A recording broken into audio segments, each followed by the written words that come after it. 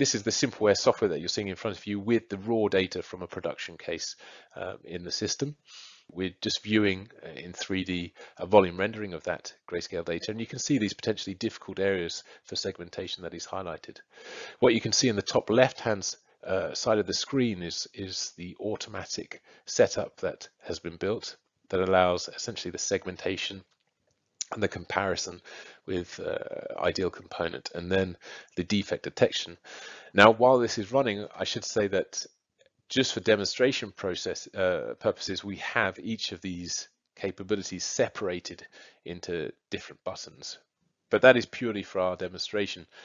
What we've seen and what we've tailored in the past is a completely automated process that runs in the background. So our solution can be run from command line and can be run headless in this circumstance. So solutions can just be brought forward to an inspector when required, rather than this process having to be run. Essentially, this sort of process could be set up just following a scan, and the solution could run in the background before being presented to the inspector.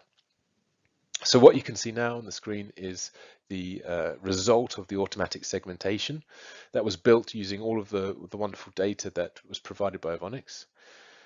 And you can see that it's very robust in its ability to capture all of the complex data that we saw, and even some of the data that was noisy. And what my colleague Matt has been able to do at this point is run a comparison between our ideal reference model, which I described earlier in terms of how that was built.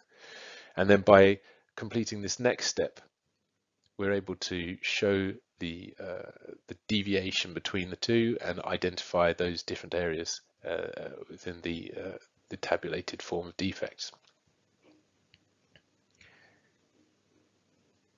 So you can see in the image at the bottom right that we're visualizing the deviations, and by adjusting the sensitivity, as Matt is doing on the left hand side, we can find these tabulated defects and identify them automatically.